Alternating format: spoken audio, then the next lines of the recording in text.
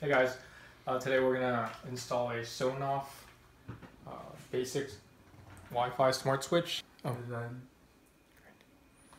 Alright, so what we're doing is we're gonna splice it into the circuit to power and control this fan and light using the Google Mini.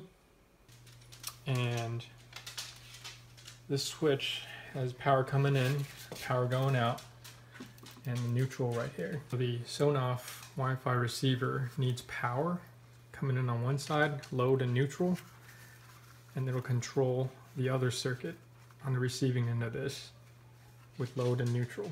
Alright, so what we've done here is we've taken some number 14 wire and we cut off about 1 inch on the end. That's going to go into the power source, the white with the white, neutral, and the black with the black, hot.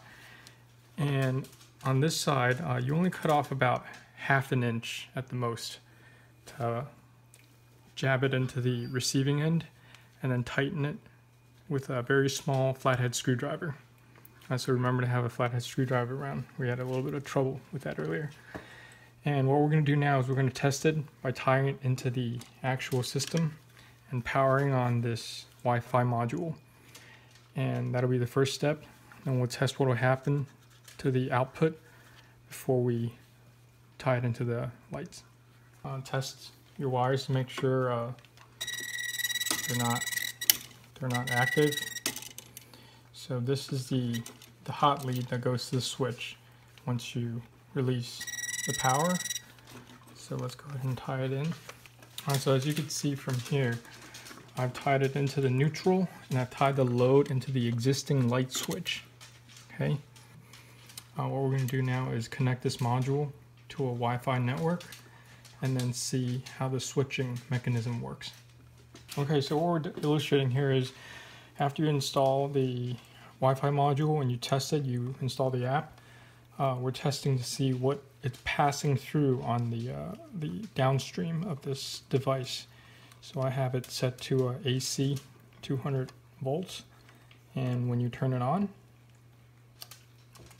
notice it passes a potential of 124 volts over. So which tells me that you don't need something with line and neutral on this side.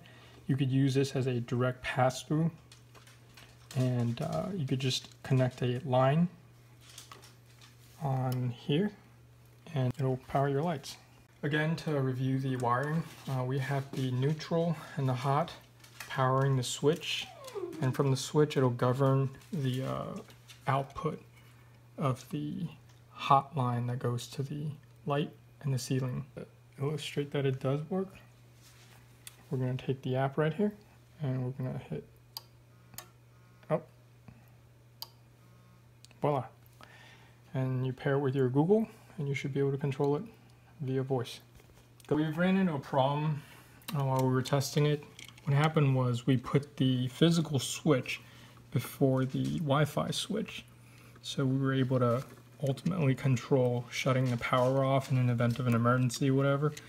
But the problem was once you turn it off, the physical switch, you can't turn it back on. So on a day-to-day use kind of a scenario, it becomes quite inconvenient because you need to have access to the app in order to control the light. So what we're going to do is we're going to rewire this.